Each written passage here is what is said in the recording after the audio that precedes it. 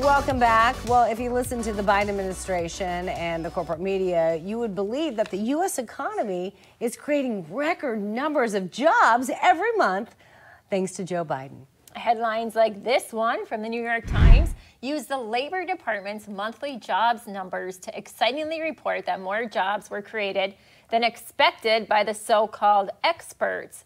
But you might be surprised to hear that every month over the past year, the numbers have been revised downward weeks later after the initial report was lauded by the media.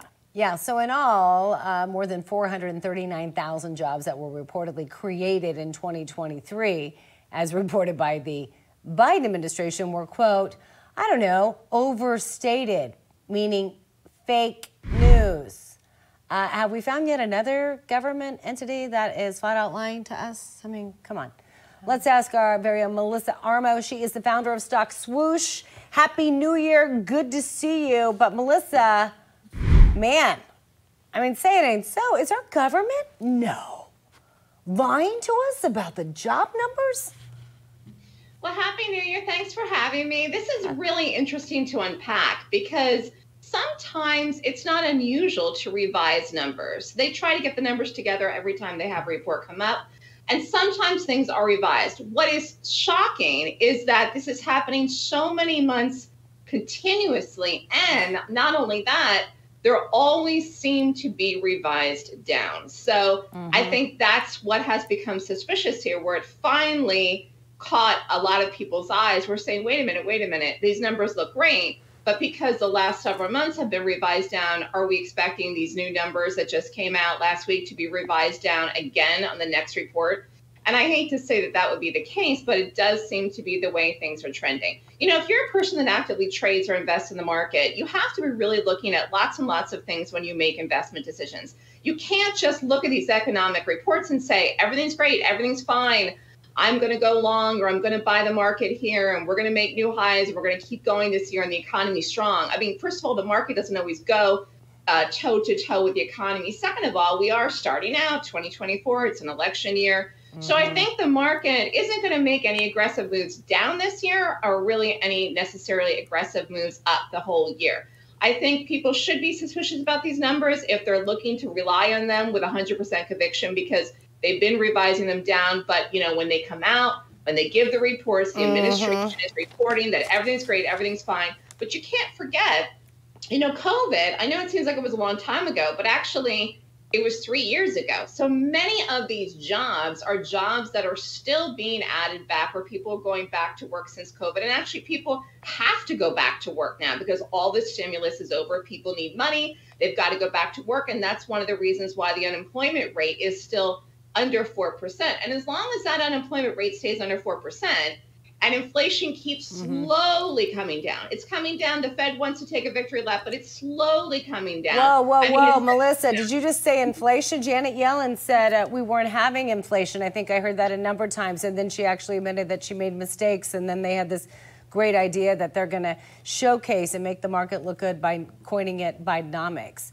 Just want to throw it out. It sounds like, I thought Bernie Madoff passed away, but it sounds like maybe he's the one working on these numbers. That's a joke, by the way. I must have missed that, but there's so many things that come out in any given day. You would know because you're working the news 24/7.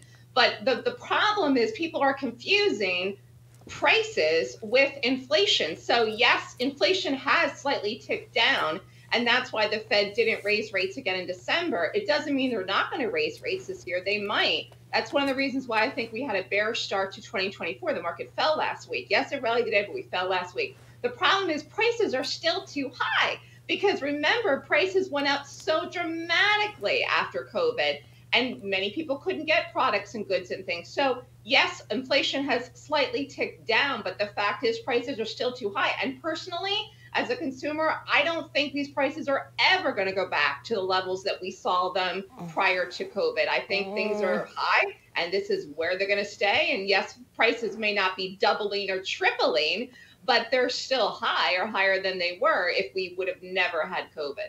Yeah, Melissa, we were talking about the border earlier, And it's estimated that the average American taxpayer pays $1,100 a year to take care of illegal immigrants. You live in New York, where even your own mayor and governor are asking for more tax dollars to pay for the illegals that have been bused there. How could that further drive down our economy? I think we have a major problem here in New York City, and no one seems to really handling the problem. But it's also a problem nationwide. And I think this really is going to hurt Biden. If, in fact, Biden does run, and if, in fact, he is the nominee for the Democrats, I think this is a major, major problem. And it's interesting, last week, the press secretary, the White House press secretary, actually tried to say that it was somehow the Republicans' fault for the illegal immigration. It just didn't make any sense. I forget what day she had a press conference. She talked about it. It was either, I want to say it was Wednesday or Thursday. The fact is that we have no border. The borders are wide open. The Texas governor is busing illegal migrants to New York City. It has become overwhelming. And then Mayor Adams, who actually wanted to confront the Biden administration about this problem, was given the boot. So I don't know really what's going to happen even for him to run again when his term is up, because there's talk of Andrew Cuomo possibly running against him. And again, people are angry at the governor of New York. People are angry at Mayor Adams. People are angry at the Biden administration here in New York. And even lifelong Democrats that I've talked to are fed up about this situation. Even as much as people in New York City, it tends to be very, very far left, really don't like Donald Trump. I wouldn't put it past people to vote for Trump because they're so upset about this situation, because they really see this as a problem, and I hope it doesn't bankrupt the city. They can only raise taxes so high. So many people have already left the city. I think we lost about 1 million people since post-COVID. So they can't keep raising taxes. They're going to drive more people out of the city and out of the state. Yeah, we know, because they're coming here to Florida, where Tara and I are, and we're like, no, we're closed. Well, we can't all move to Florida. We can't all move to red states. This is one country, right, and we need to either we have a border or we don't have a border. So who's going to make that decision? Texas isn't making that decision. New York City isn't making that decision. Either we have a border or we don't have a border. And you know what the problem is in New York? There's a lot of people, and I talk to, I go in a cab. I just ask the cab driver, I ask strangers. People are upset.